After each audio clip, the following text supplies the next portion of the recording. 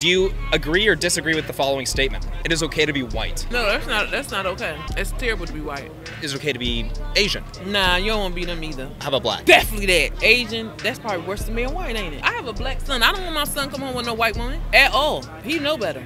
I don't want no mixed babies. I want a black baby, grandchild. That's what I want. A lot of people that we would speak to today would call what you're saying racist. Yeah, I am racist. Are you serious? Or are you? 100%. Black people always complain white people are racist when we literally have black people like this that are like blatantly racist. Like, bro, what the fuck?